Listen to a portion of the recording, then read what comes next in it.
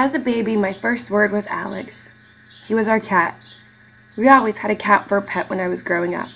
After I moved out of my parents' house to go to college, it only took me a couple of years to decide I needed one of my own.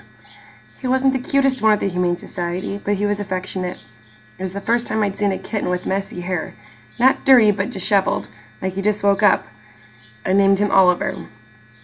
At 26, I think I'm too young to technically be called a cat lady, but I won't deny that I'm pretty sure Oliver understands English. I know he loves cantaloupe, and I have a rule that I will never date a guy who's allergic to cats. Unless you have one of your own, you might not understand, but there really is something special about the bond between a person and their pet. I believe it's an important part of life.